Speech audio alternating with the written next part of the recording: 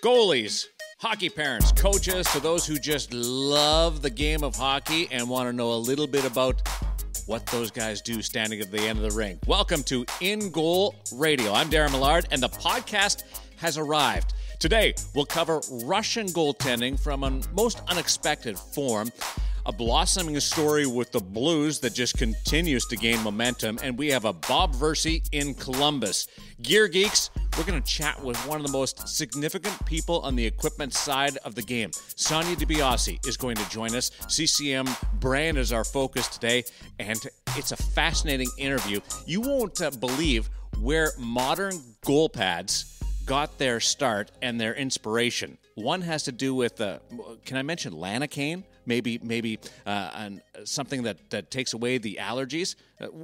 You're going to have to stick around for it. Plus, Roberto Luongo goes for a car ride with our own Kevin Woodley as he discusses where he got his start in goal and what his future is as he winds down his career, and my own observations. It's going to be a fun opening major episode. This is really episode number 1. So let's bring in the founders, the owners, the operators, the contributors to InGoal Magazine, Kevin Woodley and David Hutchinson, as we go coast to coast. I'm at the East Coast office looking out over the Northumberland Strait in Prince Edward Island. And David, you are in Vancouver Island. Vancouver Island, lovely Nanaimo. It's a little bit warmer here than it is for you. Yeah, there's no ice there. I can walk to New Brunswick. Once a year. Kevin Woodley, how are you? I'm good. From the suburbs of Vancouver, where the weather is bordering on golf on a Sunday afternoon kind of thing. Sorry, Darren. Well, you're not doing that here, but every now and then I like a good blast of winter weather just to remind me that it is a hockey country. Let's start. We'll get into Roberto Luongo and that conversation because I've got a sneak peek of it, and it's really interesting about his observations on what helped him transition from when he broke into the game and to what is dominating his style now. And it's not exactly something that was first and foremost in my mind as far as what he would point to. So a bit of a surprise there. But goalie Bob and Sergei Bobrovsky and the Columbus Blue Jackets, your observations and what you know about what happened, Kevin, with the controversy between the goaltender and the coach. Yeah, I think that this is not so much as the team has said about the coach specifically in terms of this incident. I don't think anybody has the exact specifics, but it sounds relatively innocuous compared to the attention that it's gotten. This is maybe something as simple as not just leaving and not coming back to the bench, but actually getting changed and preparing to, leave the rink, showering, that type of thing, before the game was over, which isn't great, but I would argue probably is something you could have handled without turning it into this big public show that they have there. And I think when you see that, as much as they've insisted this is about him and his teammates and not him and his coach specifically, this is just a sign of an untenable situation that, quite frankly, they should have known about and been able to deal with long before this. I don't think it's been a secret that Bob isn't coming back to Columbus. That was the impression I had as early as March. And I believe he told the organization this long before the Panarin news broke and became public. They knew what they were dealing with in terms of Bob's contract expiring this upcoming summer and have had plenty of time to sort of deal with it. When you see the way this was handled and the way it was made public, to me it's just it's a situation where it's probably more about but does that not make it easier? Yeah, does it not make it easier to use him as an example? Because you, by all sense and purposes, it doesn't look like he's coming back, so you can hold him up as an example to the other guys that we're going to hold people accountable? Yeah, and absolutely. And I think from a PR standpoint, I mean, it makes it easier to move on from when it inevitably happens. But I think if you're in that room and you know the work ethic that Bob has, this is a guy who leads by example. If your goalie is your hardest working player in the weight room, off the ice, and leads by example, I'm not sure that's the guy you want to choose to make an example of in this situation. And what does it say to free agents in the future that might want to come to Columbus if they see one of the stars getting thrown under the bus. And for something I would argue that, I mean, again, I'm not excusing it in any means. Bob took the high road. Yeah, you can't get changed and leave your teammate, your other goaltender out there, because that's not an emergency goaltending situation. He either goes back in, replaces if something tragic happens or terrible happens to your partner, then you're really at a situation where you're putting the team in a terrible position. Yeah, no question. Like I said, not excusing the behavior, but I think, I can think of a lot of examples of things that go on behind the scenes that I'm aware of that I would argue a lot worse that never get made public the way this was made public. And to me, that's a sign of the situation. As much as it's not about him and Torts, that's part of the background that leads to this. And that's part of the background that has Bob leaving at the end of the year. And if anybody's surprised by that, they shouldn't be. And that includes, first and foremost, the Columbus Blue Jackets, who, as I said, is my understanding, they were aware of this with lots of time to create a solution beyond what's happening right now before we get to what's happening right now. Dave, they need each other, though. Like, Bobrovsky needs a great playoff to elevate his market value because a great playoff makes him more money, and Columbus obviously needs the goaltender to be on top of his game. So it's going to be an interesting marriage. I get that, but Bob's also a guy who consistently over the past few years, I know he's not having a great year, but one of the most consistent, maybe behind a Henrik Lundqvist in terms of outperforming his environment and the shot quality that he faces in Columbus. This guy's got 2 Vezina trophies. I don't think his market value is going to be a big issue, and I would argue that as much as people have made it about money, and there was probably a price tag attached to staying in Columbus. Do not underestimate how much this guy burns to win. And I could see him taking a situation where he has that opportunity ahead of a larger payday when he does hit unrestricted free agency on July 1st. To the other end of the spectrum, although when it comes to age, they're closer than you might think. The Jordan Binnington surge onto the scene in St. Louis is becoming a bit more of a story with every game. It's now 3 wins in 3 starts and 3 starts in the last 4 games overall. Jordan Binnington, Hutch, what do you make of what's happening with the St. Louis Blues crease? Oh, I think it's a fantastic story. I've been lucky enough to be on the ice with Jordan for a day each of the last couple of summers where when he trains in Toronto at the BioSteel camp. And just really happy for him to see this happening. I mean, he's a 2011 draft pick and 25 years old, finally getting his first shot and making the most of it. And he's worked really hard to build his game over the last few years, and it's starting to pay dividends. And it's funny, we were talking about this a couple of days ago, saying is there a crisis happening in the St. Louis crease? And I didn't think there was, but now he's had back-to-back starts, and what a great opportunity for him and the franchise right now. Do you ride him now? Would you, because Craig Berube was very conscious of not putting anything into Jordan's first start, certainly his second, almost downplayed it more from the first to the second. So, Woodley, what do you do now? I think if you're the St. Louis Blues, you probably go hot hand on this one. As much as I hate hot hand, as much as I hate ever getting in. Well, I don't mind hot hand. What I hate is when you get into 2 guys and it's win and you're in. To me, that's one of my biggest pet peeves is win and you're in. But when a guy's winning the way he is, I think you give him the run until you see signs of that fading. Sometimes it can be a blip. Sometimes it could be strictly the goalie's performance. Sometimes it could be the team just feeling and fueling that confidence in front of him and playing a little better in front of one guy than the other guy. As long as we don't get to the win and you're in, I'm okay. Because to me, the win and you're in just adds a layer of pressure that doesn't need to exist for goaltenders. It should be performance-based, not results-based. And they get a bit of a stretch coming up for them too here. I mean, there's a game tomorrow against Washington that'll be a lot tougher, but then they're off until Thursday, so there's a chance for him to get a bit of a break and do some work as well.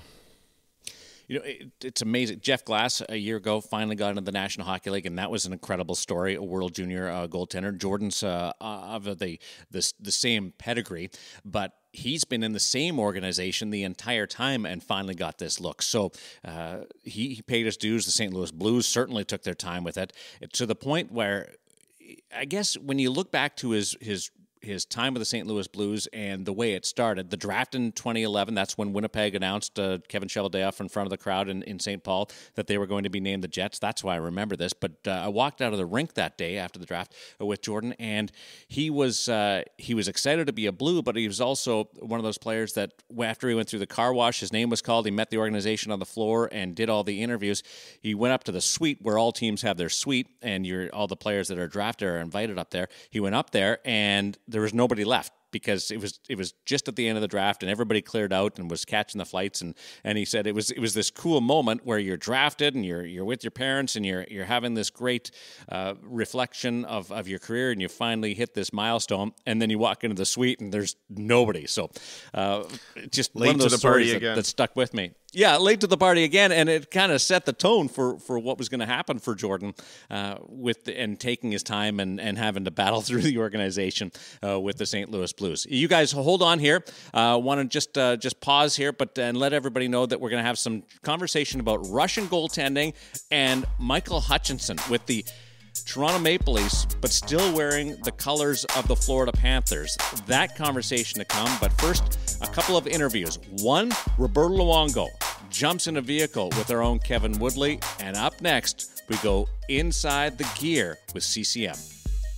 Taking the show in a new direction now. First time into the gear side of things on InGoal Radio. Sonya Di Biase is the Senior Manager, Key Accounts at CCM Hockey, but her history and experience along the goaltending side of things runs deeper than just the key accounts title on the corporate business card. Sonya, welcome in with David, Kevin, and Darren. Pleasure to have you. Thank you so much for having me. This is a pleasure. Well, you know what? I followed your career and various presentations and the evolution of goaltending, and I've been fascinated by your story in particular. I want to know, before you give me the CV part of your background, are you a goalie? No, I'm not. No. See, that part is incredible to me, and I love it. So, because there's so many times you hear you've never played the game, you can't have an opinion, but you're not a goalie. But I watch and I listen and I read your stories, and I'm really impressed. So I want the background, how you got into it, the CV, and then Kevin and David are going to take it into current mainstream goaltending and what CCM is doing right now. So give me the background. So I started in January 1992, recently graduating from school. And there was an opportunity with Brian Heaton in the little town of Harrow, Ontario. Brian had recently purchased a CAD/CAM cutting machine and had no knowledge or technical training. And I was brought on board specifically to introduce the AutoCAD technology into his factory. But having a design background and a business background, it wasn't long before I was, of course, diving into the production floor in the design room, looking at materials, trying to understand the product. Because I find not only, first of all, I'm a huge hockey fan, love the sport, I love the game, and I really found the products interesting, and even working alongside Brian Heaton with his history from Cooper and how product had evolved even at that point so many years ago. But it wasn't long before I was designing products alongside Brian. Then you moved on to CCM? Was it right then? So what happened was in 1994, Heaton was acquired by a company called Carew. Carew Yes. owned the brands Coho, Titan, Canadian.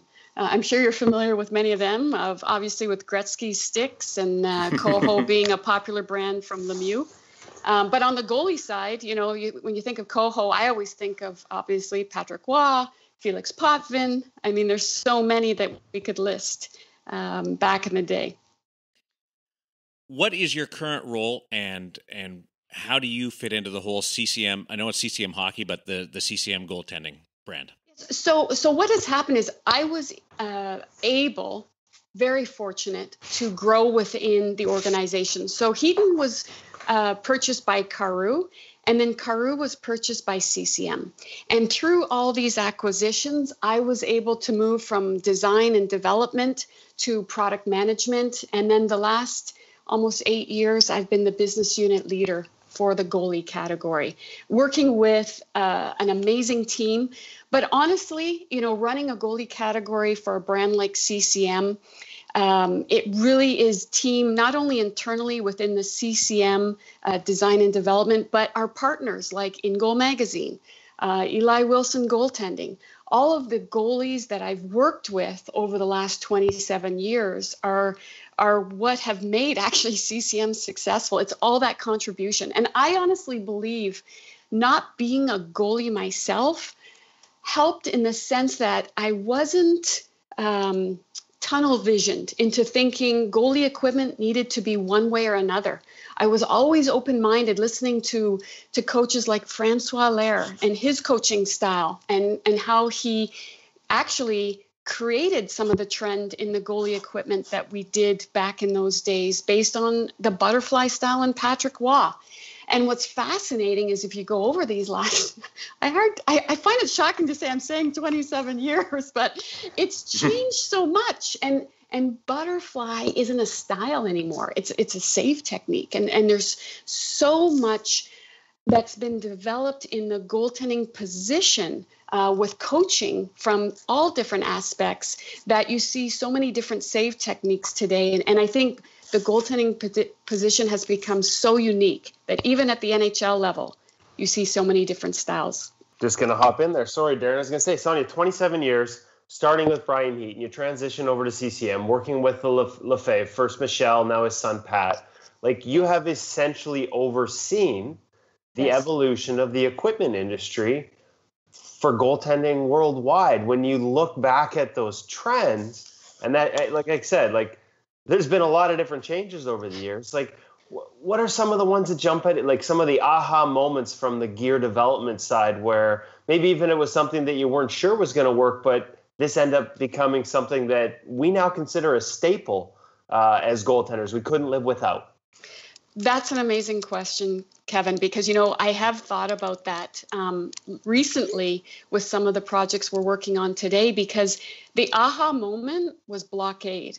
The CCM Blockade pad, although it was not a success at retail, was ahead of its time because that was the introduction of a flat pad on the front, flat face. But what was more interesting about the technology in that product was when I started in 92, we were putting deer hair in goal pads. And that's insane when you think about it today. And the weight, each leg was 7-8 pounds. And we used fiber that you put in pillows, and you just stuffed these products. And I remembered saying to Brian one day when I was actually stuffing a goal pad with deer hair, I said, we have to find something else because I was allergic and getting a rash on my arms. I said, I can't build this product even to make a prototype because I was getting all rashy from the deer hair. But what happened is the pinnacle. Well, I was just going to say, Sonya, like the name Brian Heaton is legendary for those of us who've been in the industry for a long time, but we've got a large group of readers probably that aren't going to be quite as familiar. So can you just give us a little backstory on Brian before we carry on? So Brian, was a designer himself. And he actually started with opening a hockey. Actually, he started with Cooper right out of college. He was working for Cooper.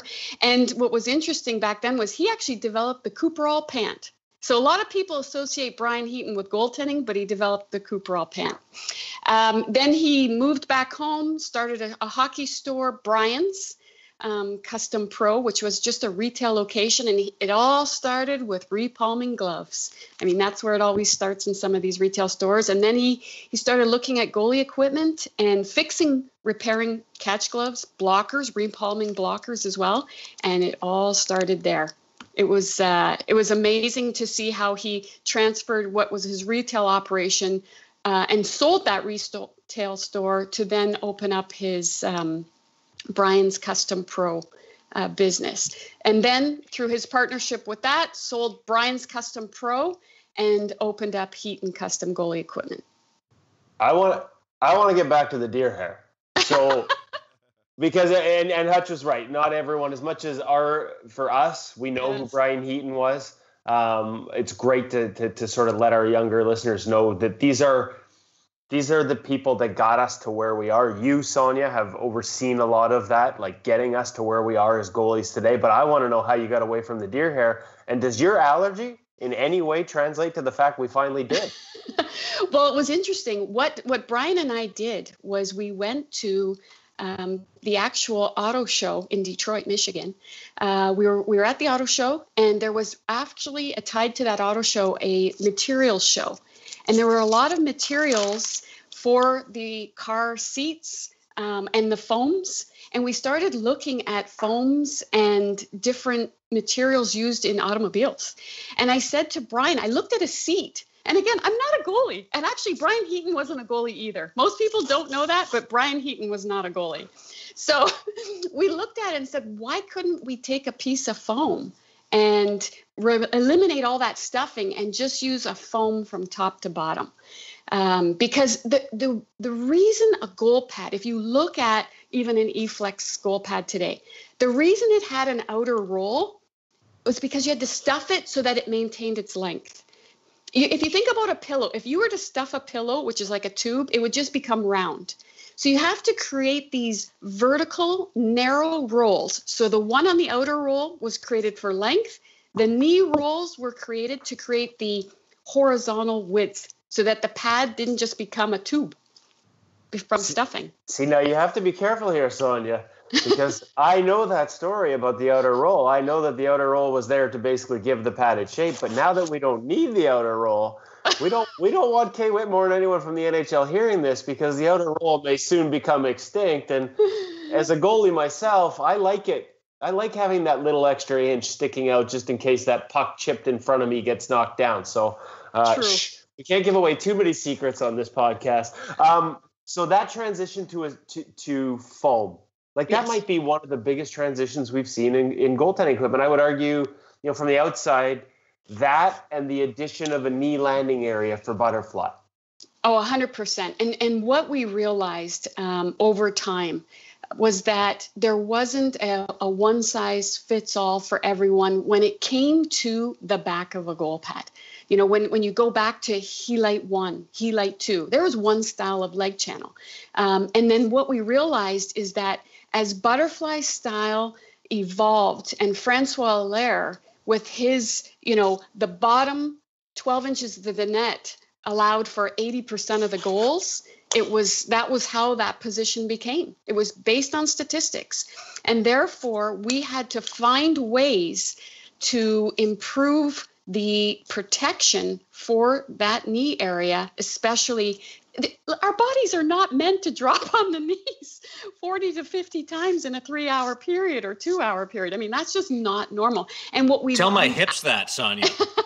Well, what's fascinating is I can go now to about 7 years ago when I started doing research with Dr. Ryan Frayne at the University of Western. And because what I was learning with these, first of all, Giguère with the hip operations, and then kids proactively getting hip operations. And what we realized is this technique that Francois Allaire created not just impacted knees, but it also directly impact hips.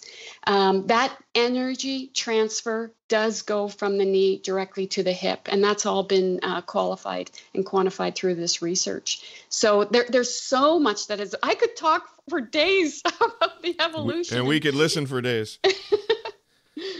It sounds like we're going to have part 2, 3, and 4 for this one, Sonya. Listen, working hand in hand with some of these big names over the years, what are some of the ones that jump out beyond Allaire? I'm not sure that your average goaltender realizes just how big an impact, just how directly that relationship worked with one of, a guy who I would argue should be the first goaltending coach in the Hall of Fame. I have argued it, and I'm starting to make this argument with the people that do the voting. It wasn't just that he created a style, working hand in hand with him, with the Lefebvres. Is there anyone else that jumps out? Goalies, Jonathan Bernier, a guy used to show up at the Lefebvre factory in the summers just to sort of hang out and see it all. the back and forth between some of the people that play the position and have changed the position, and how that's influenced the way you build equipment for it?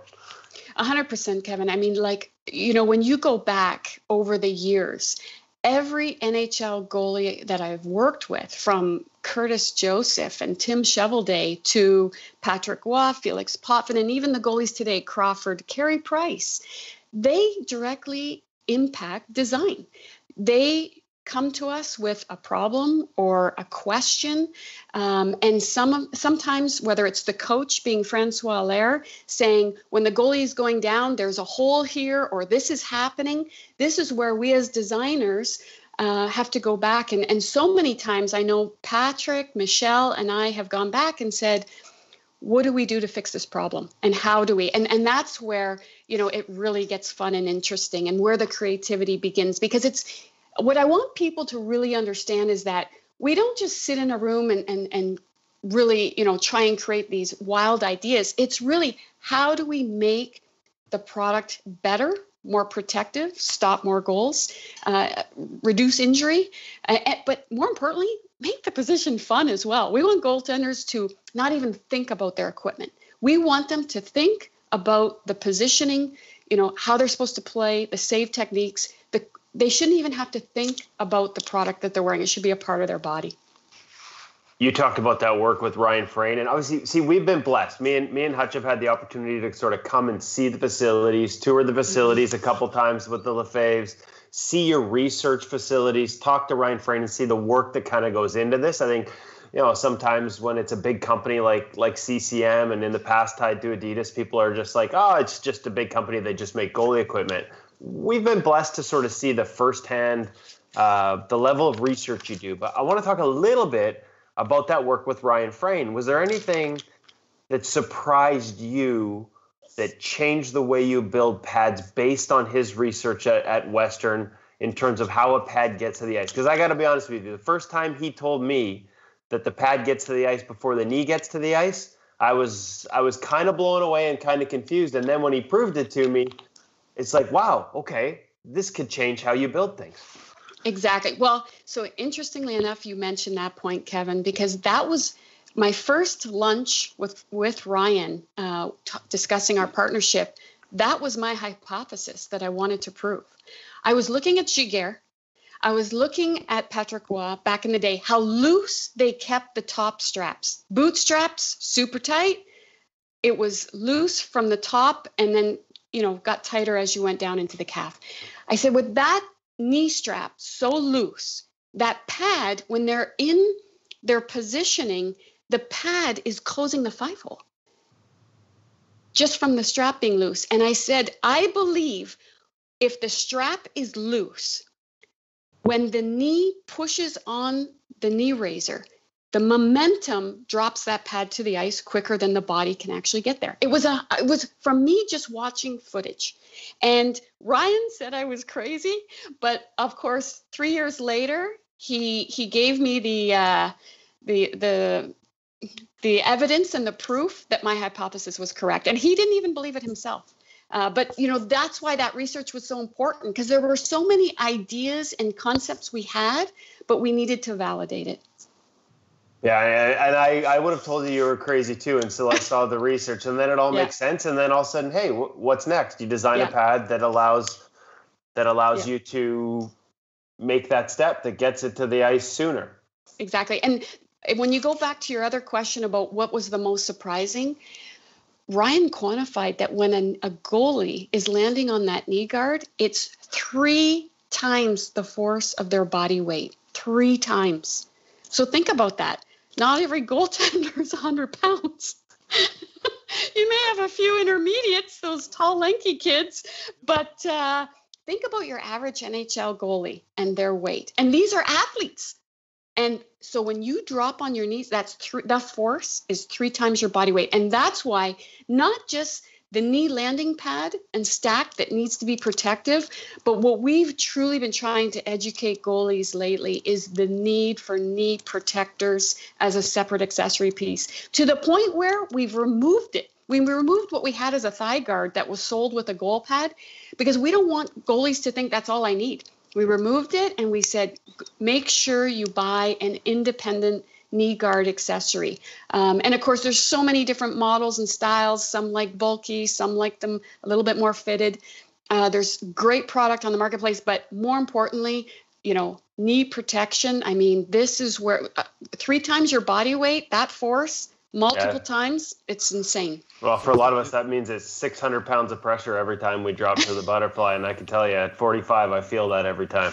Exactly. So is that the next wave of design? I mean, everything to date has been, how can we stop more pucks? And now we're talking about protecting goaltenders. So many more goaltenders, young and old, going in for hip surgery. Are you taking that research into the design of the product more now? 100%. I mean, that's really what we're looking at today. Is injury is the most important thing. Of course we want to stop more pucks, and even though there's people that want to reduce equipment and they want to see more goals, and I get that. I love the sport as well. I love to see goals, but of course, most important, we need to make sure our goalies are protected. But more importantly, they have to have confidence in that net. And if they feel a stinger or have any doubt of injury or concern, we don't want that to happen. So they have to be fully confident that they're going to be protected. So everything from the research that we're learning today. But what's interesting, David and Kevin, is that, like I said, when we started the research, it was to understand injuries to knee and hips.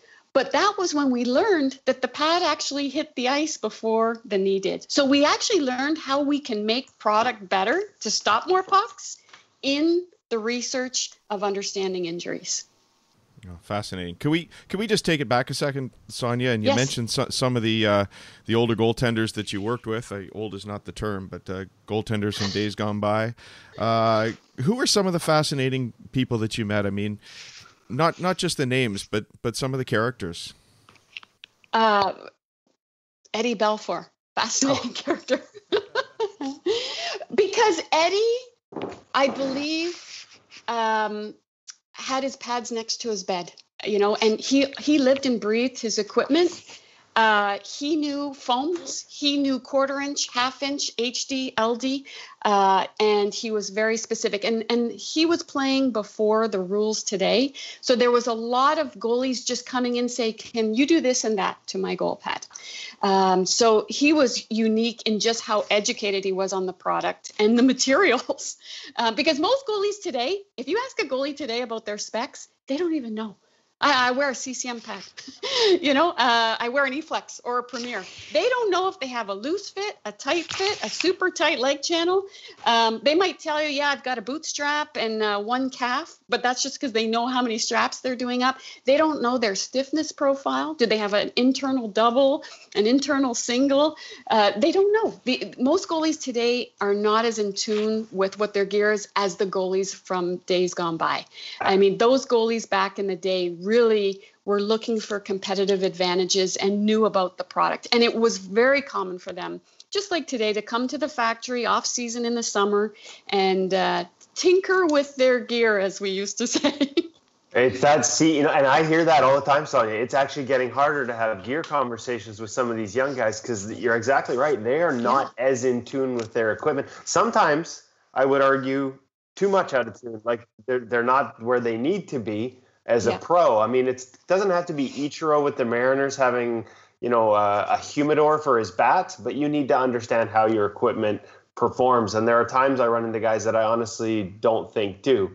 Now, going back to the older guys, strangest request that actually ended up working out and being something that you maybe move forward with? Was there one that jumps out? Well, Garth knows shoulder wings. Was that you? Well, that was Brian Heaton. Yeah, I was there with Brian when we did that. Yeah. I mean, even the puck foil. There were so many things we created that were great. They were great design ideas, but what's the puck foil? Pucks. So that was a plastic piece below your toe binding. Okay. Yeah, but it Darren's out of the union now. Yeah, I remember. Now, yeah. Yeah, it was illegal very quickly. Patrick Waugh always wanted 3x3 2.5-inch thick square blocks on the side of his pants. Yeah, they were square, 3-inch by 3-inch, and it was about 2.5 inches wide, just cubes on the side waist of his pants. There were some interesting, every goaltender had something unique about them, I can honestly say. And that's why if you look at equipment today, we've got still a 580, a 590, and a 600 break, because depending on how they want that glove to close, there's just, they're all unique in what they're looking for.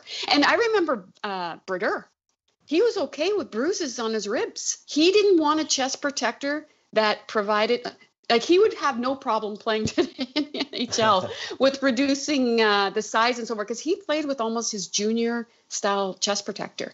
And he said, I'm okay taking a bruise because I need to be able to move. And you look at how he played. Okay, and so switching that from those guys that were almost driving innovation through some personal preferences to today's goaltender, we're going to have Roberto Luongo on a little later. I know you've had a chance to work with him. The one thing to me about Roberto is his passion for the game, and that comes right down to his gear. So we have seen him add elements of his equipment. Like you said, a lot of goalies, they just give me the same as I had last year. Give me the same as, they don't want to make those changes. But we've seen Roberto change his equipment based on trying things at some of the summits with you in Montreal that were at retail first. So can there be almost more satisfaction there when you make a change based on your research and you take it to retail and then you have an NHL guy say, wow, this is great. I want that on my pads. Yeah, you know what, Kevin, you've hit on a key point that I've really noticed change over the years. Goalies from the past, and I don't put Luongo in that because he's more open today, but Belfour and those guys were, don't change, give me what I had last time sometimes. It was just give me what I had last time. Whereas, young goalies today, it's all about technology. What's new? And that's generation X and Y, right? That's how they've been raised. They want the newest, latest, and greatest. So what happened is, for example, Luongo has always used the regular synthetic leather, the Clarino. And once he came to our summit and saw Speedskin, which we launched at retail, he said, what's this? And he could hear the zzz, zzz, zzz for the kids that were playing on the ice with the pads. And his next set had Speedskin. And it's just because, again, these guys, it's so intense during the season. You only have a few months with them off season to really talk gear. I think about Corey Crawford, the year he wins a cup, you don't even see him all summer. He's so tied up with events and things that he has to attend. So, we really do cherish the time we have with these elite athletes and how they're able to share. But Luongo, what I love about him, first, he's so great. He communicates what he likes, what he doesn't like, which is key. But this guy, after his injury, went out to a retail store in Florida and bought a composite CCN stick and started playing with it just because it was lighter. So that's how he switched. He just, it's a crazy story, but these are the things that happen because, they see product that sometimes we bring to retail and maybe they weren't open, but once they see it actually launched, hey, I'll try that. I'm going to let Kevin Woodley go because he's got to go grab Roberto Luongo, jump in the car and do an interview. So say goodbye to Kevin and we're going to let him go. Then I'm going to do a little wrap up with you, Sonya. Sounds great. Say hello to... I will definitely say hi to Roberto for you. And now that I've gotten stories about him from you, we're going to have to ask for the reverse. So you've been warned.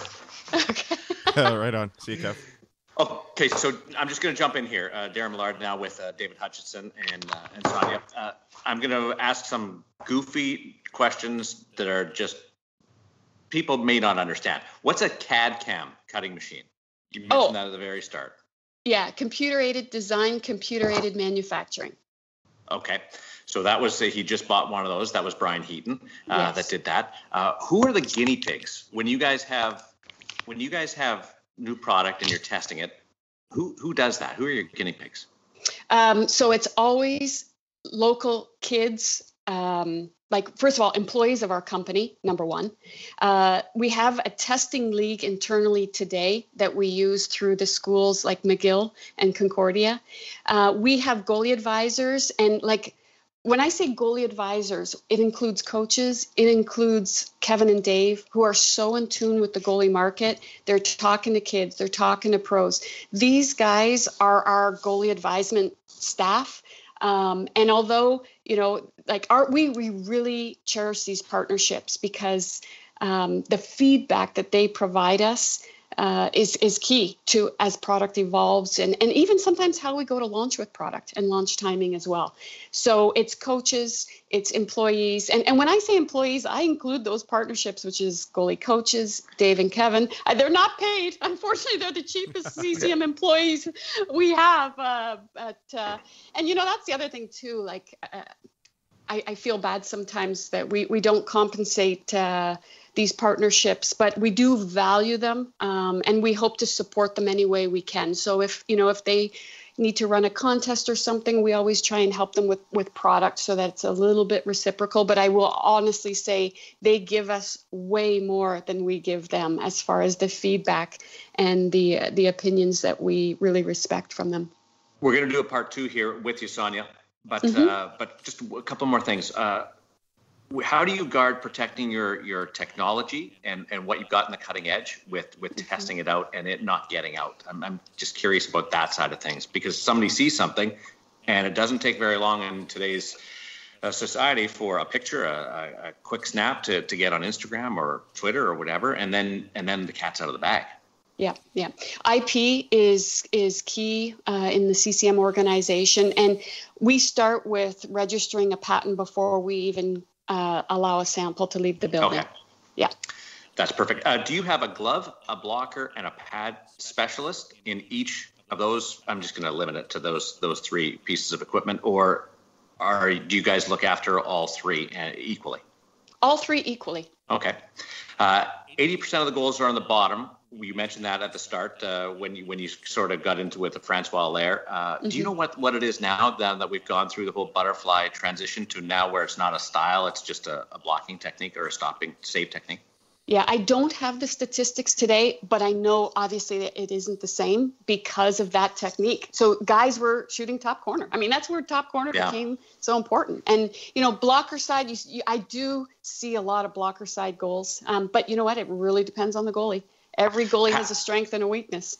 Patrick Watt, that loose top strap, that was intriguing. Yeah. So he started that, and then you kind of were watching this and trying to figure out whether that pad got to the bottom, and you confirmed that. Did Patrick wear his pad knowing that pad was getting to the ice sooner, or I'm just curious, where was Patrick's mind in that whole process? Oh yeah, for sure he knew. For sure he knew, because the thing is, I noticed watching him skate out on the ice before the game even starts. He skates out on the ice, does a couple laps around the rink. His pad almost would rotate around his whole leg if it wasn't secured at the boot. I mean, you could see, he's the one goalie that I have to say probably wore the straps the loosest. Most loose, and that pad it always looked flimsy, but he that's where his skill came in, because even though that pad had a lot of rotation and movement, he was able to control it, and that's where the skill really comes into play. How many years out are you working on a product line? 3.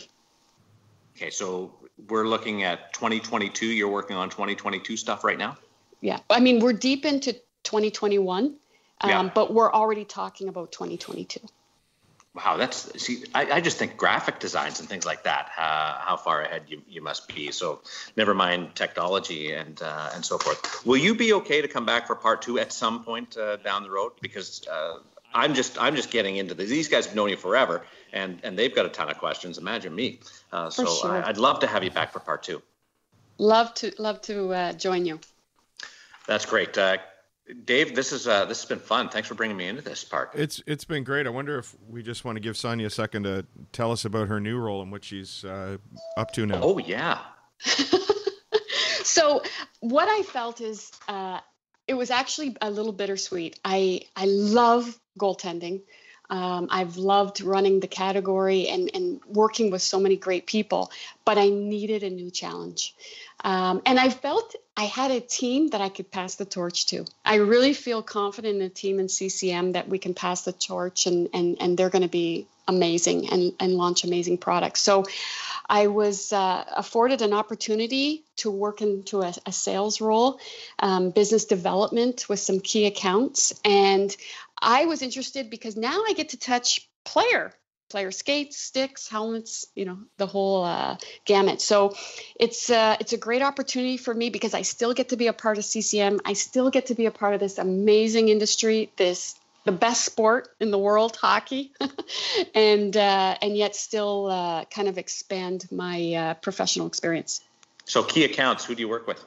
Monkey Sports and Dick's Sporting Goods in the U.S. Wow, so just a couple of small accounts, eh? They're just easing you in. Easing me in, yes. Yeah. Wow. What have you learned the most about the player side, and then we'll wrap this up because that's got to be a stiff learning curve. What I'm learning is that players are not as techie as goalies are that I see. I mean, there are some, but I could tell you every goalie I've ever met, they're techie. And sometimes I've always said, you better know your stuff if you're going to sell goalie equipment because you'll be challenged. Sometimes consumers know more than kids that work in the store. Whereas as player, it's not as techie, but I think that's changing because as you see technology in skates and sticks with composites and so forth, I think that's changing. And I also think it's a generation thing. This new generation, I mean, we see it with Apple.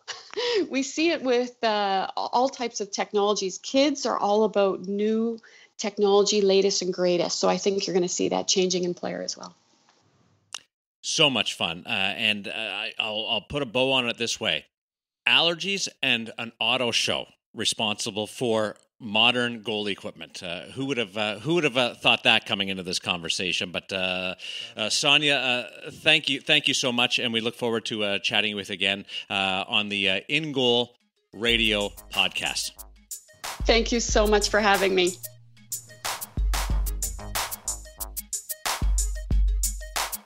One of the things that we're going to do on InGoal Radio, the podcast, is introduce you and let you have a real experience with the goaltenders in the National Hockey League. And there's no better real poster boy for InGoal magazine and the transition and development of goaltending than Roberto Luongo.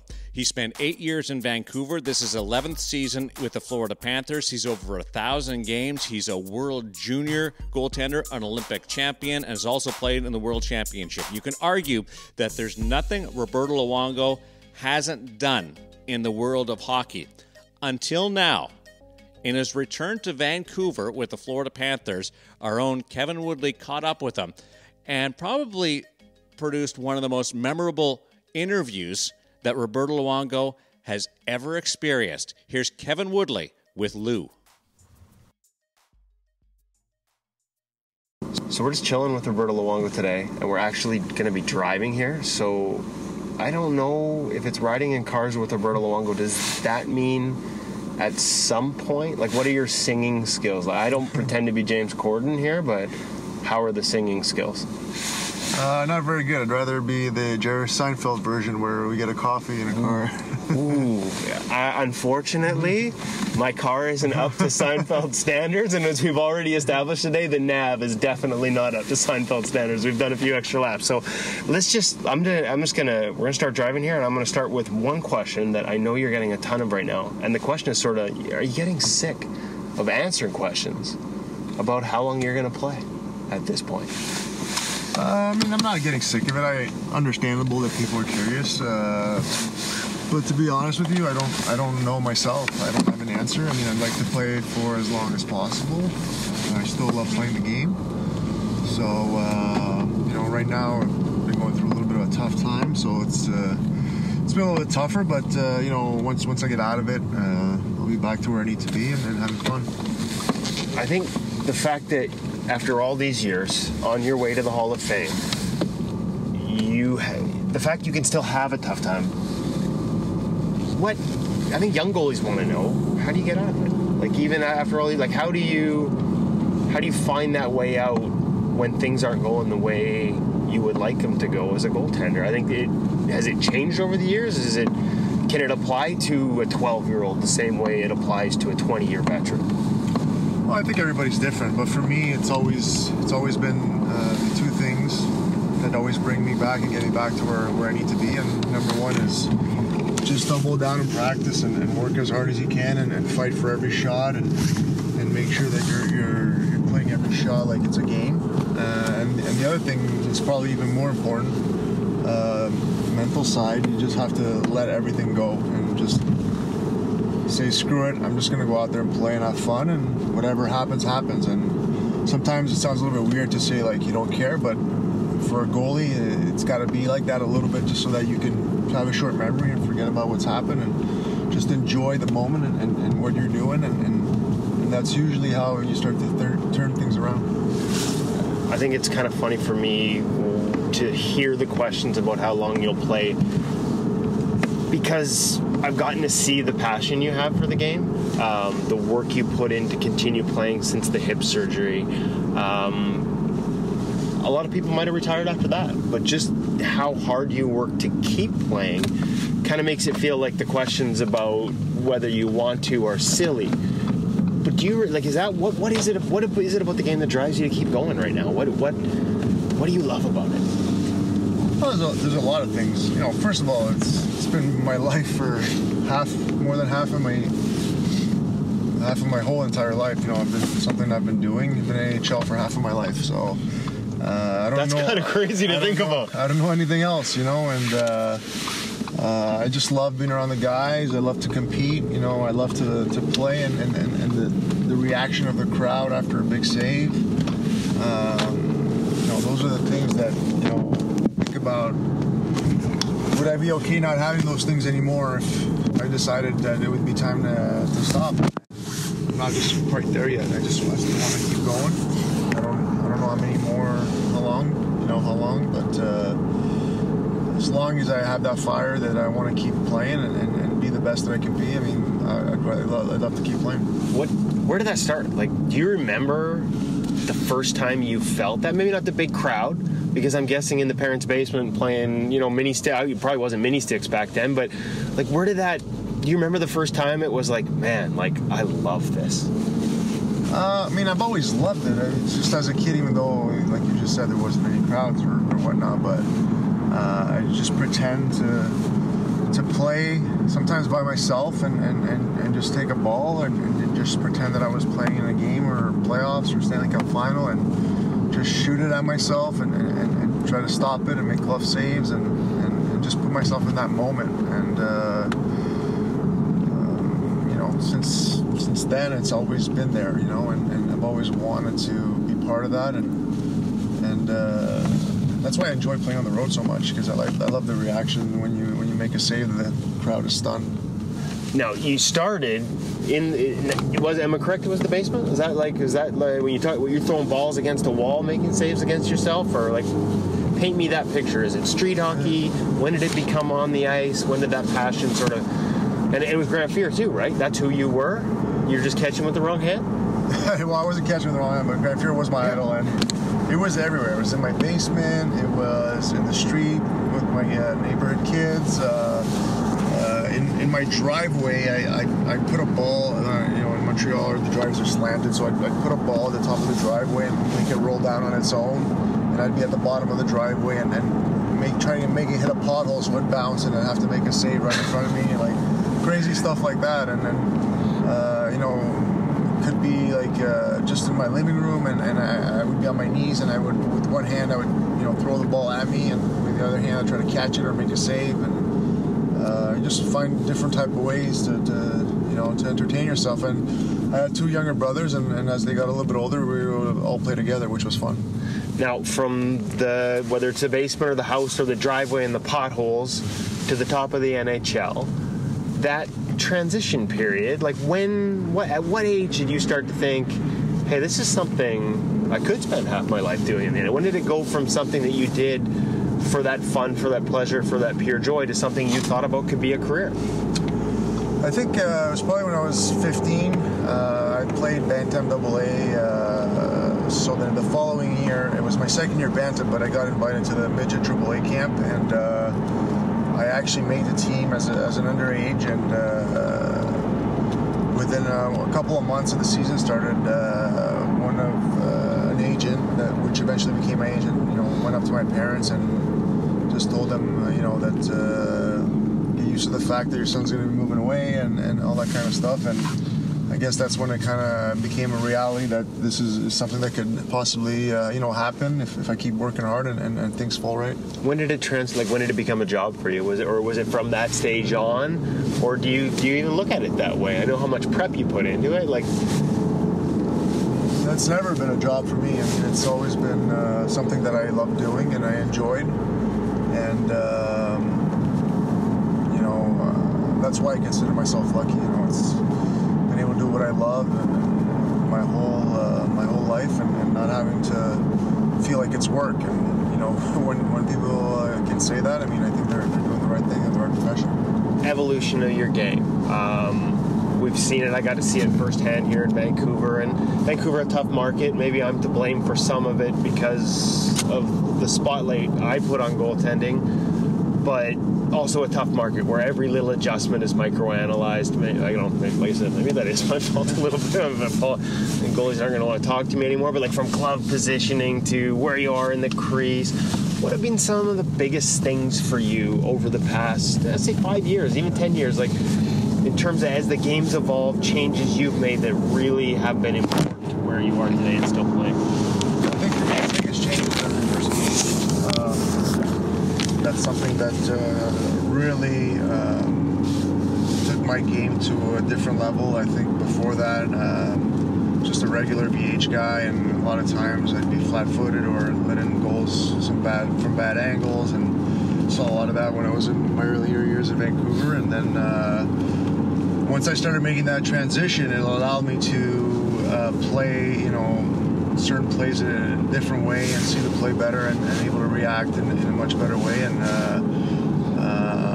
it really changed, the way I played, but also gave me, I think, a little bit more longevity as far as being able to stay in the league and be effective.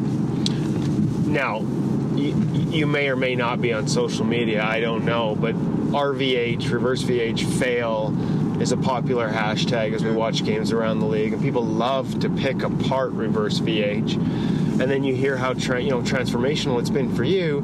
Do you think some of the critics of it, it's not always executed perfectly, and sometimes it gets picked apart, but do you think some of the critics of it at times maybe lose sight of where we were before it existed? Yeah, of course. I mean, listen, not everything's going to be perfect, right? There's always going to be a little bit of flaws, and sometimes a puck will go in from a bad angle. It's just the way it is, right? Everybody lets in goals like that, no matter what position you apply from bad angle shots. But it just brings so much more to the table as far as reads and being able to push off your post. Already in a butterfly position, and it's just so much more effective, not only from, a lot of people just look at it as bad angle shots, but it brings so much more to the table in that as far as being able to recover and push and all that kind of stuff, and not be locked into, a position like a VH, for example. So it allows for much more mobility around the crease. Now, the one popular thing we hear is whenever a goal goes in, and it's usually the non-goalies that offer this up, or some of the old school goalies, just stand up. Yeah. What goes through your mind when you hear people say? Because I know even within reverse VH, seeing you and being on the ice with you this summer, one of the things everyone's working on right now is to be patient and not be in it too early. Yeah.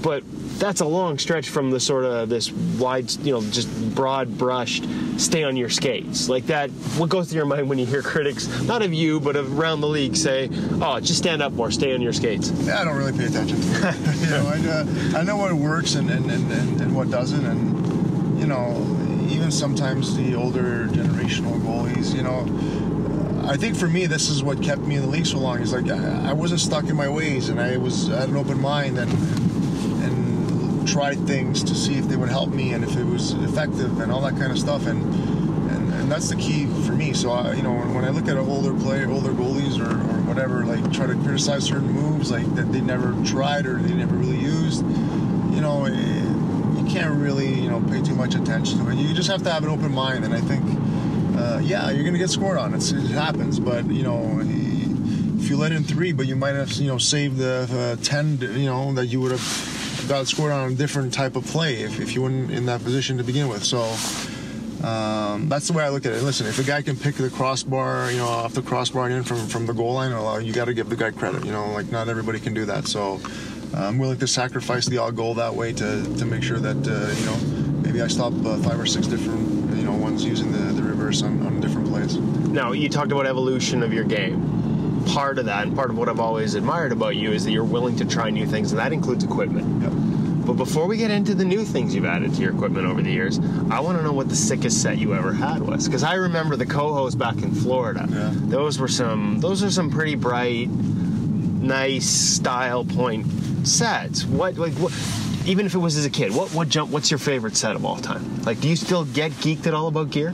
The gear, when I was a kid, the gear was like my favorite stuff, gloves and pads and all that kind of stuff. Now that I'm older, I'm really more fixated on masks. I love masks, goalie masks, old ones, new ones. Like I have all of mine that I'll be setting up in my game room, my new house. I'm going to order a bunch of like vintage goalie masks that I also want to set up in there. And it's just going to be, whole display. And I love them. And when I was a kid, I remember being fascinated by them. So, as far as personal, my favorite set, and it pops up on my timeline once in a while, is that red, yellow, and blue Coho set that I had. I think it was might have been my second year in Florida, first or second year in Florida, that people seem to enjoy. A lot of color in those sets as well, and that's kind of disappeared from the game for goaltenders. Before I ask you about that though, masks, like favorite one, what's the one historically, or 2 or 3 that jump out that like that's the mask you have to have reproduced for your collection from your memories? Well, the one there's 2 of them, but my favorite one is obviously the Grant Fuhr one, because he was my favorite goalie, and I already have that one. It was a gift from Jamie McLennan, which was very nice of him. And the other mask that I really loved when I was a kid was the, I don't know if you remember this one, the Murray Bannerman one from Chicago. Yep. I just loved it, and I was always fascinated by it, and I'll be ordering it for the house. Yeah, your mask style has simplified over the years too. I remember the Pink Panther in the early Florida days. Now just sort of like bold logos, gold. Like what jumps out to you are the way mask styles evolved over the past couple of years?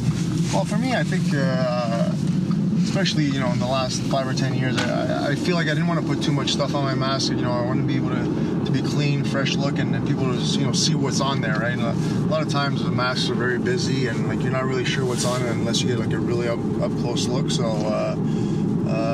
to me, that's why I try to keep them as simple as possible, but at the same time make them look good. Now, is that gold plating on there right now? Like, is that, or is it just it's gold leaf? Yeah, it's gold leaf, so it's actual gold. So that mask has a little more value. Yeah, but let's keep that on the down low. Okay, so Shauna, does that mean like the guys respect? Because this is another topic around goalies all around the league. Man, buzzing the tower, headshots. We're seeing goalies get dropped by their own teammates on a regular basis. So if you throw the gold leaf up there, like, can you tell them, like, listen, guys, this is no more headshots? Or have you at this point earned enough respect that guys aren't buzzing the tower on a regular? I don't know. I mean, it's tough to say because compare yourself to other goalies. Obviously, you get hit once in a while. I mean, guys don't do it on purpose, but it's tough to.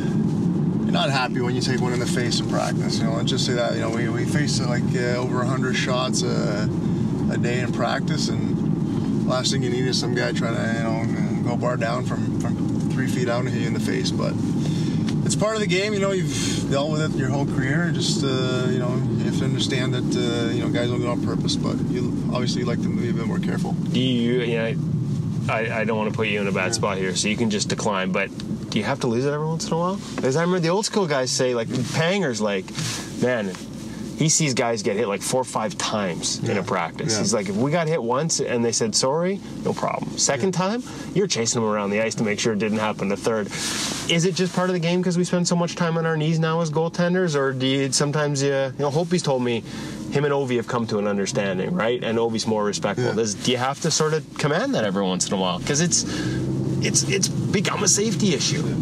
Yeah, I mean, for the most part, obviously you're not happy when it happens, and you're a little bit upset about it. But like you just said, if it happens more than once in a practice, a lot of times you get fired up. So it's. But you're not chasing anyone around the ice with your stick. I haven't chased anybody. I mean, I might have yelled, but I haven't literally physically chased anybody. Okay, well, it's a kids show, I guess. We want to keep the kids involved, so we can't share what you yelled. Just staying with gear, though, you've changed some things on your pads over the years. Strapping. I believe you have speed skin on there now in terms of sliding. Is that, to me, it's always interesting when that comes from retail, when they design something and you see it and then, hey, I need to add this, as opposed to being the guy that drives it. What are some of the things you've tried differently from CCM over the years? Composite stick too, right? That's another one. Composite was shoulder injury. Was the main thing, because of my shoulder injury. The wooden stick was a lot heavier, and I was trying to get back in the lineup, and I couldn't really raise my arm because the stick was so heavy. And I just started using a player stick in practice, and I was like, it felt so much easier and to move around. So I figured, why not try a composite stick? And once I got it, it was fine. I was able to return it to action. So that was how I made the switch. And speed. Have you noticed a difference in the speed skin with just a little easier slide, a little more efficient? I feel like I've had that for a long time, though. It's been a really long time I've had that. Oh, you know what? Because you probably had weave before, and then it's kind of a version of that. Skates, though. We'll switch away from CCM. You have switched your skates. You were one of, I believe, we're now only two guys left. Crawford and Devin Dubnyk are still in those old Reebok 9K, not much height on them. You were one of the last 5 guys. You switched last year. You went to a VH boot, super tall cowling. I would think after all those years, maybe a big adjustment, but one you're never going back from, eh? No, I'm not. I mean, it was, my skate was so heavy. It was bulky. I liked the stiff boot, so it was reinforced, and it was really heavy. And once I switched over to try the True, it was night and day. I mean, I was able to move around so much easier and much more quicker around my crease and able to get to positions and not have to lift my foot up and do a full quad flexion to be able to move around. So just that easy access to an edge, adding that height, that made a big difference for you. Yeah, actually, the other thing that really to me that I noticed a huge difference is I have never blown an edge when I'm in my butterfly try to make a recovery save. It's never happened with these skates, and with the other ones it would happen once in a while because the cowling would catch or whatnot, but with these ones I've never had an issue, which is great.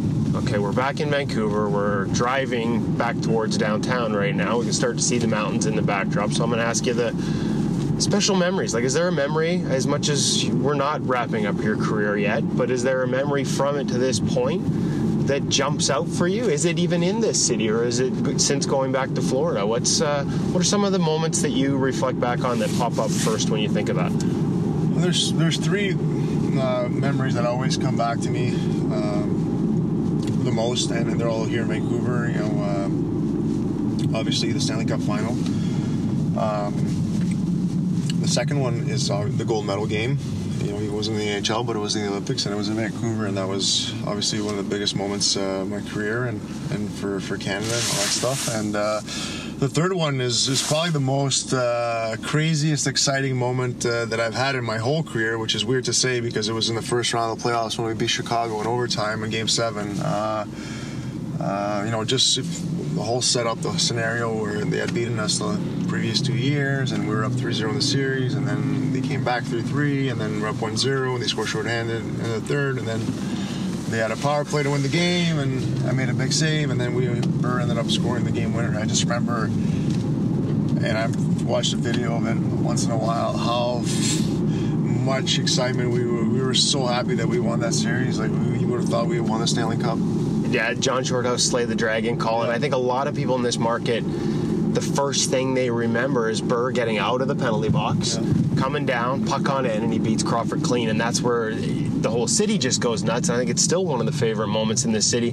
But you mentioned the save. Yeah. Not a lot of people remember that because Burrow's moment became such a defining moment, but that's the Blackhawks on a power play to win the game. I believe it's a pass out from below the net. Yeah.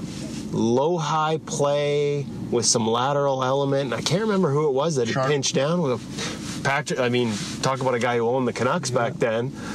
Walk me through that save. We'll go find some video to go with this, because that does that rank up there as one of the biggest saves you've made in your career, the one you remember the most? Yeah, I mean, obviously, just as far as the timing of it and the circumstances, it was a massive save, of course. I remember, I think it was Taves that had it right by the net, by the goal line, and I don't remember exactly how it developed, but I think he tried to pass it across, and I tried to get a stick on it, but I don't know if it went underneath my stick or what. I can't remember exactly, but once it went across, I saw, Sharpie was there, so I just slid across right away on my butterfly. I was able to get an elbow on it or an arm or something. And, blocker side, I remember that. Yeah, so it was nice to get rewarded with a big goal right after, Absolutely. So, and the other memory, it's funny, that is such a big memory. Olympics too?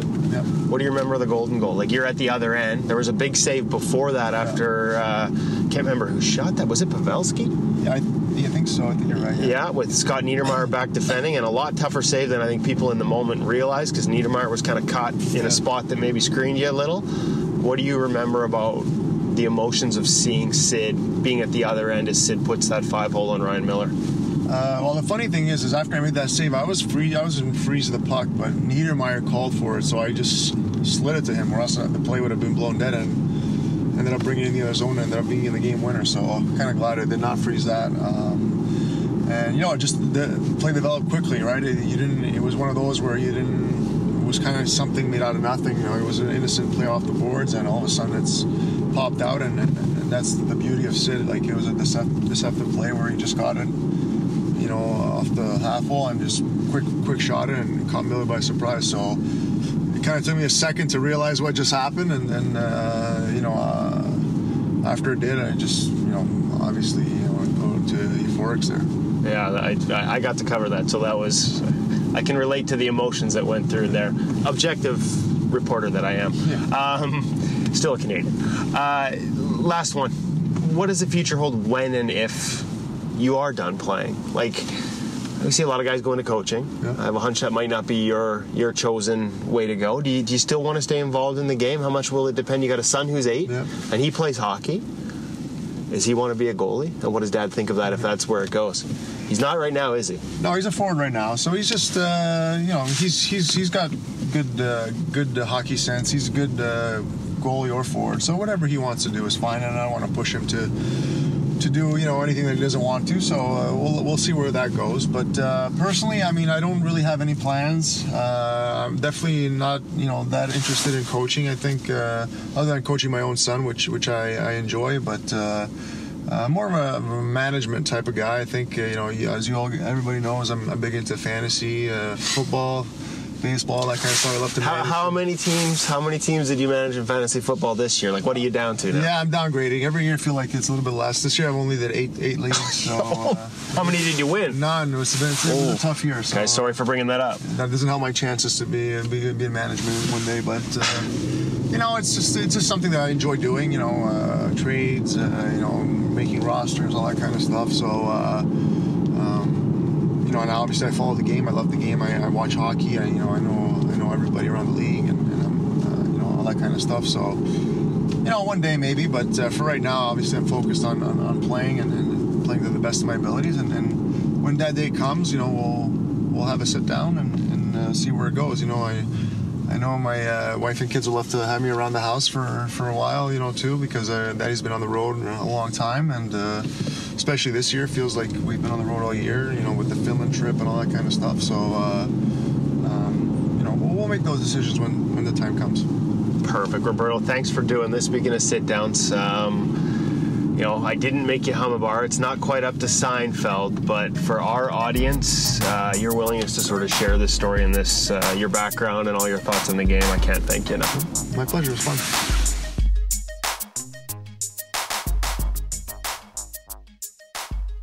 That was fascinating. Darren Millard back with David Hutchinson. And here is Kevin Woodley after gassing up the car and making sure his tires are properly inflated. He is with us following the car ride with Lou. Now, I thought he'd be more casual, but give me an idea of what you guys went through. Not even from a goaltending aspect. Were you driving or was he driving? I was driving, and so I was driving and he was holding the microphone. And we have a trip that we usually take to when he comes into town and gives us a chance to catch up. I give him a ride somewhere and gives us a chance to catch up in the car. And so he was kind enough as, it's funny, we were doing the interview with Sonya before, and then I had to go meet him, and it was like, geez, we got him in the car. We might as well do an interview with the guy. And to me, people won't know this, but why it all ties back perfectly to have Roberto on sort of our first official podcast, as impromptu as it ended up being, just a happy coincidence. The thing that got me into goaltending and writing about goaltending was an old magazine called Goalie News. And it was run by Ian Clark, then the Vancouver Canucks goalie coach, now the Vancouver Canucks goalie coach. But my first feature interview for that magazine, and I have it, it's not up on my office wall yet, but I've got a framed sort of cover of that Goalie News magazine, was Roberto Luongo back in the old Florida Panthers 03-04, the bright colors that he used to wear with the coho. And it kind of was my introduction to this side of goaltending from a media perspective. And so to have him be our first guest is kind of a nice little synergy, and we've had a good relationship. And I can tell you that as we got back into sort of the downtown core and we're hitting stoplights and we're kind of oblivious, just chatting back and forth with him holding the microphone. Every once in a while I'd look over at the stoplight and there'd be someone in a car next to us, and you could sort of see a couple of people kind of look in, and there's these two guys with a microphone going back and forth talking, and some of them kind of clue it in, like, is that Roberto Luongo on the... So yeah, we turned a few heads, we had a little fun, and as you can hear from the interview, probably one of the truly great guys in the game, and a guy who openly, I'm supposed to be this objective reporter, but the reality is I admire the hell out of the guy. I had a chance to be on the ice with him this summer in Florida, and the work he puts in, his passion for the game, the hours he spends just to get ready to play since the hip surgery, the amount of stretching that he has to do every day, whether it's off ice or on ice work, just to get ready, his physically, it just shows you his passion and love for the game, and I hope that came through in the interview. Oh, it really did, Kevin. I thought it was fantastic. What I really enjoyed about it is that we saw every phase of what we all love about goaltending coming out in Lou, who's obviously as much a fan of the game as all of us. So that opportunity to hear him talk about his love for old gear, for old masks, to take us back to the driveway. I just pictured those tennis balls rolling slowly down the driveway and hitting a pothole and coming up in slow motion, and him loving every minute of that. It was just going back to everything we all love about the game, and then also a student of the game talking about the RVH, which is a big topic now, isn't it?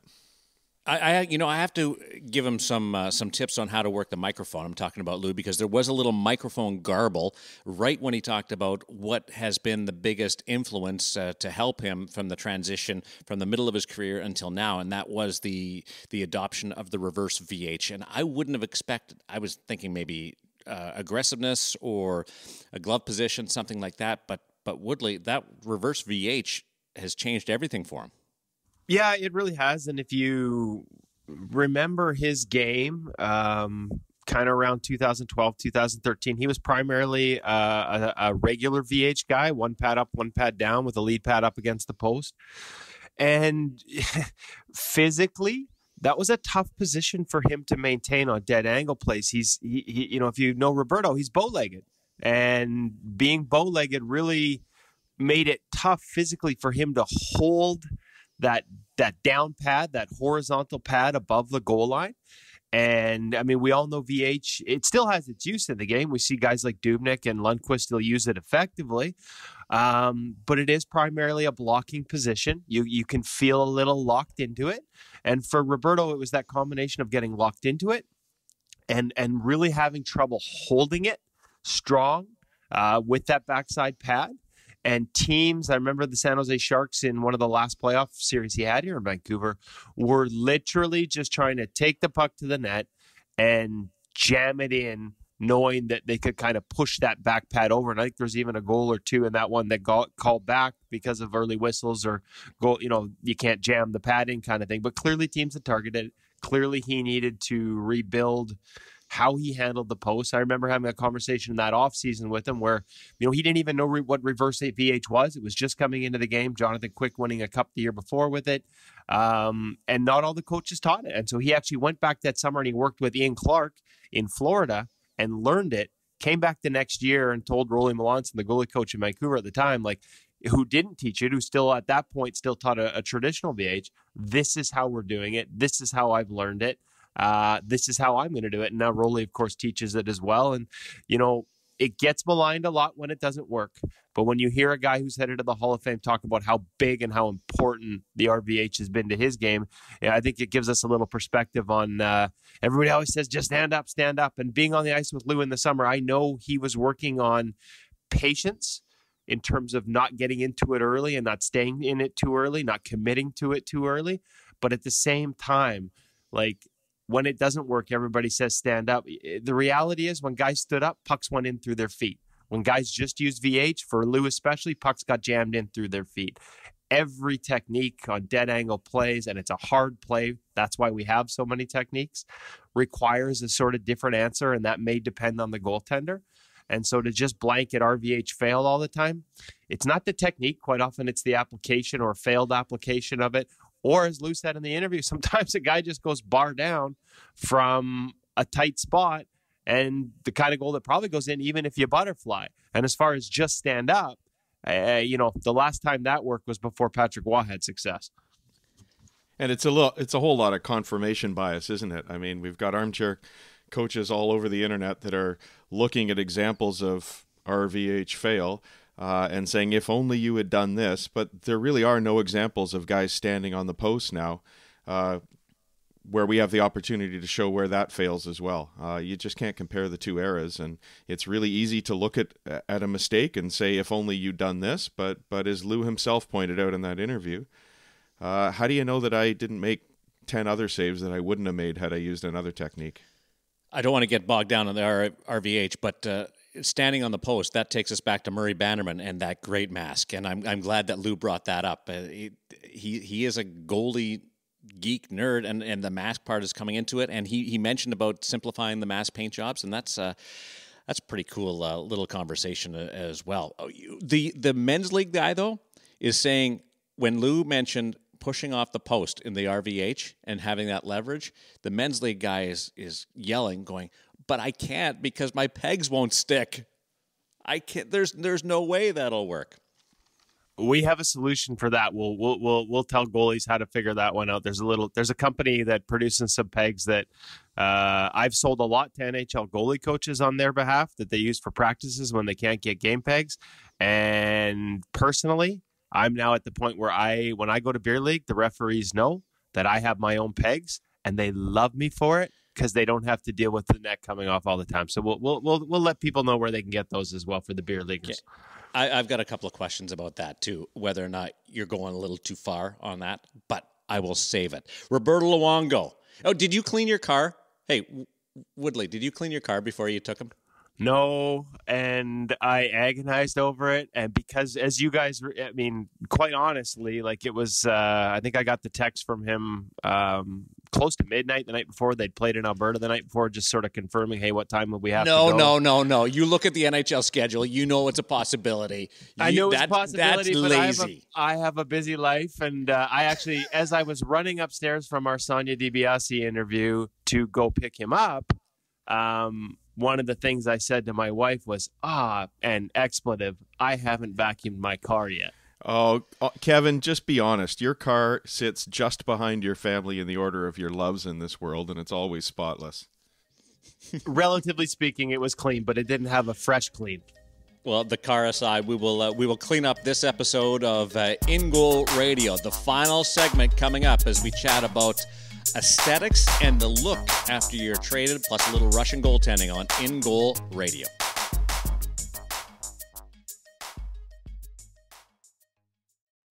The look of goaltending as we continue on InGoal Radio. Darren Millard along with Kevin Woodley and David Hutchinson. As we chat about, did I spell it or did I pronounce Hutchinson properly there? Because I've got two Hutches going in my head right now.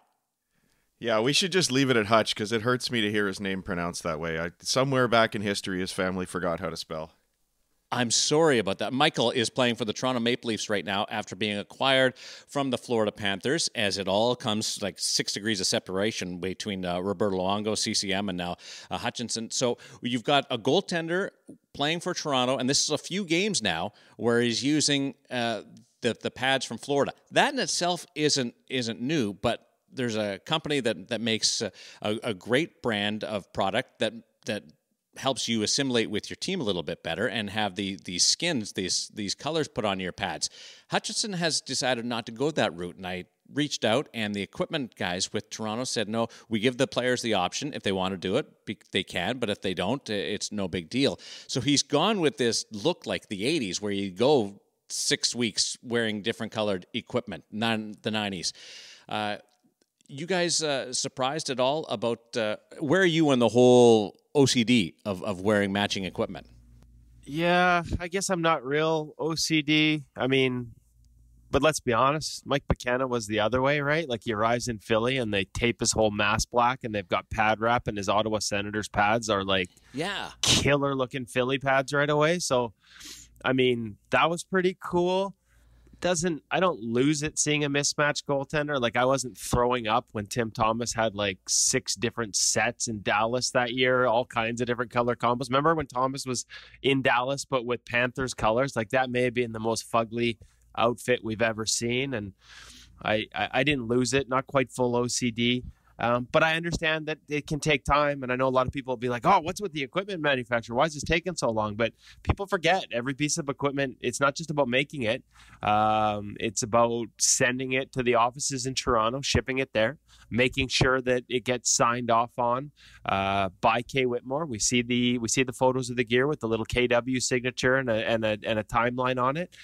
He has to prove every piece, and then it goes to the goaltender. Now, being in Toronto for Hutchison, that should be easier in terms of the offices where it gets sent being in the same city. But I can tell you there are times where the manufacturer posts a picture of the equipment and then we don't see the goalie in it for weeks. And part of that is the timeline getting it to him. Part of it might be a break-in, but for the most part, I think it's a timeline getting it to him. We're familiar with goaltenders who are happy to wear the gear right out of the box. So it shouldn't, for most guys, be a huge break-in issue. But it's the OCD thing really gets me. I got to say, it's painful seeing Hutch in the red playing for the blue and white. I think it's fair to say, though, that those pads he's wearing would be a much tougher pad wrap job than the guys in Philly had to go through. The other thing is he's a Ontario guy, Barry, and he's living out his dream of playing for the Toronto Maple Leafs. And at the end of his career, we heard Luongo talk about it. You got these certain mementos, so he's going to have this picture of himself playing for the Toronto Maple Leafs, and he's not going to have matching colors for the unless something changes. I wonder. We can Photoshop that for him, no problem. Yeah, you're right. I wonder if he's just saying, I may not be here that long anyway until everybody gets healthy between Sparks and company. Or the Leafs are saying that Anderson. to him. Yeah, you're right. Braden Holtby, where are we on the cat eye conversation after he takes a stick? Now he's back on the ice, so that's good. It looked serious at the time, and rightly so, could have been or maybe should have been serious. Where are you guys on the whole cat eye conversation? We'll start with Hutch on this one. Well, I think, as we said, it's for those of us in the beer league, it's as much an aesthetic issue as it is anything. But if you grow up in a cat eye mask, it's not going to be easy to make a switch. But I think it is something that they're going to have to address at some point because as we saw last night, it's injury is a very real possibility, and now you're talking about a $6 to $10 million goaltender who is facing a bit of a layoff with an injury like this that's probably inevitable. And then you yourself, Darren, brought up the issue of helmets popping off as well. So we got a whole lot of safety issues to deal with goaltenders and helmets. Yeah, I think that this is one that I know and have known for years. There are people in the NHL that would like to reduce the opening in the cat-eye cage so that the blade of a stick can't fit through it. The fact that goalies are on their knees all the time and sticks are being waved around in front of their face so often, there's a little bit of surprise it doesn't happen more. We've seen some scary ones. I think Rick DiPietro, back in his days with the Islanders, got one on a follow-through from Crosby that went right in and scratched the cornea. I know the goalie union's going to push back on this. I don't see this being anything that ever happened short of a CBA type of process to get a change like this. But there Maybe are a grandfather people that, thing. but there are, at the end of the day, there's people that want to change, and that's all that matters. And all it's going to take is one of these to turn out as bad as it first looks, as opposed to, thankfully for Braden, no damage, it appears, and on the ice right away. The first time we have one that goes the other way and a career ends, that's when the people that have been quietly sitting there biding their time with their personal preferences in the NHL will get louder. I'll wrap it up this way. As long as players aren't forced to wear full cages, the goaltenders will be allowed to wear the cat-eye cages, just because sticks come up and they hit players and underneath those visors. So that's the argument that they use. That's the argument they've used for the last number of years. The only thing that will change the cat-eye opening will be if a puck goes through. And then you've got a real good argument. But until that type of injury occurs, sticks going through will never be the reason why that the cat-eye cages go bye-bye in the National Hockey League. Now, to Russian goaltending, and normally you'd say, okay, Bobrovsky, we dealt with that. That's where you're going with this, or Vasilevsky, Russian goaltenders in the National Hockey League. But, David, we have a story that's developing from a Russian goaltender who's very young but making a big splash. I was given a heads up by Patrick Conway, who's a writer, runs a Russian hockey website out of Peterborough, Ontario, of all places. And that got me following the women's U18 World Championship that just finished this morning with the Canadians winning in overtime over the Americans. A fantastic final game. And fascinating to see a 14-year-old as the starting goaltender for Russia. You know what women's World Championships are like. It always ends up a contest between the Americans and the Canadians. And now Daria Gredsden took the Canadians in the semifinal to overtime. She beat the Swiss in the quarterfinals in a 10-round shootout. The Swiss goaltender actually named the top goaltender in the tournament. Fascinating to see a 14-year-old doing so well. And fair due as well to the American goaler, Skylar I'm Not Jesse's sister, Vetter, who is only 15 years old herself and was the starting goaltender for the U.S. in winning a silver. Kevin, you've got a lot of experience with the Russian goaltenders as well, so any insight on that? Well, I think that I'm not surprised that Russian goaltending is good. I'm a little surprised to see a 14-year-old play at a U18 championship. I mean, especially when we see just at the World Junior Championships, what I just covered. I mean, there are a lot of people that would argue the Americans' best goaltender was probably or could have been Spencer Knight, but just the fact he was 17 kept him out of the tournament. He was just there as the number 3 guy. So we see at that tournament a sort of hesitation to play younger guys. So to see a 14-year-old at a U18 is like, wow. As far as it being a Russian, like we're seeing this trend, right? We saw it at the World Junior Championships. All 3 of the Russian goaltenders are guys who project as NHL goaltenders. And we're seeing that push. The obvious names, Bobrovsky, Vasilevsky. But, again, to go back to Ian Clark, who I've got a good relationship with, is the Canucks goalie coach here. Through Bob, he's been to Russia a lot. Actually, probably in the hometown of that 14-year-old. And some of the talent he tells me that is over there is just unbelievable. And I think the key, and there's a lesson here perhaps, is how that talent for the most part has been left alone. And we'll see if it continues. But up until the last couple of years, the level of goaltending coaching in terms of what we know of it here in North America, the modern game, it just wasn't there in Russia. And I've talked to Hudobin about this. I've talked to Vasilevsky about this. I've talked to Bob about this. It's coming. There's more instruction over there right now than there was 5 years ago. But in some ways, that lack of instruction is what's creating this rush in the NHL to find these guys, because they don't grow up being overcoached at the age of 7, 8, 9, 10 years old. They're allowed to develop a lot of raw skill, innate reads, and ability, how to just sort of go out and play the game. And when you then add structure to that in the teens or early teens versus hammering that structure home from too young an age, I tell you, like, there'll be a lot of goalie coaches here in North America that don't want to hear this. But from the NHL perspective, they like that. They like seeing kids that have developed the ability to read without being overcoached. And then you add the layers of technique later. And some of the freak athletes that we see over there from the goaltending perspective, I mean, they're just off the charts good. And that's why you're seeing more and more teams try and discover these late round gems like Piotr.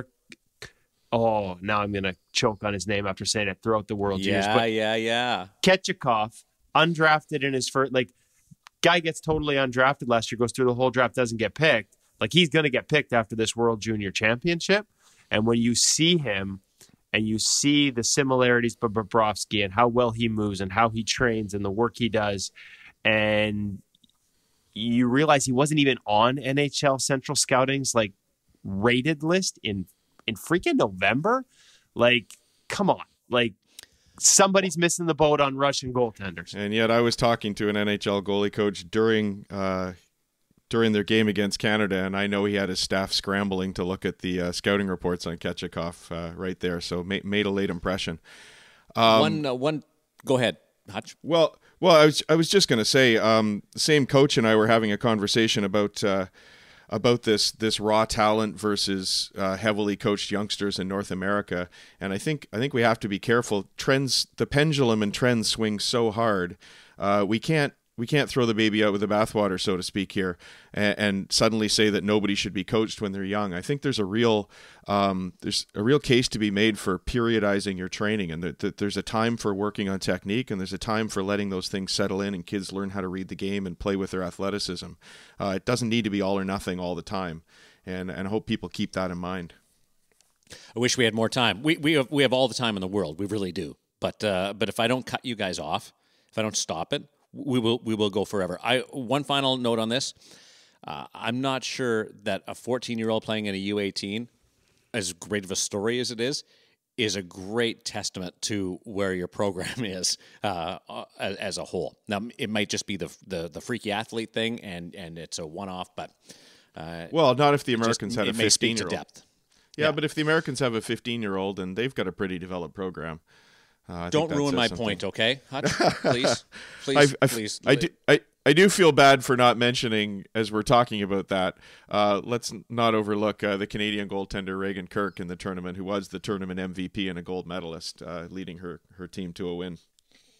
Facts should never get in the way of a story, and I try as hard as I can to eliminate that. Gentlemen, we want to send our sincere thanks to Sonya Di Biase and Roberto Luongo for joining us on episode 1, the first full episode of InGoal Radio. And we want to thank you, the listener, for joining us. Click the subscribe button and tell all your friends. This is not just for goaltending, but it's also for goalie coaches. We'll have a lot of instruction down the line, chatting with goalie coaches. So we encourage you to spread the word. Thank you, gentlemen. Appreciate it. Thanks, Darren. Thanks, Kevin. On behalf of Kevin and David, I'm Darren Millard saying thanks for listening, thanks for subscribing, and make sure you keep your crease clean on InGoal Radio.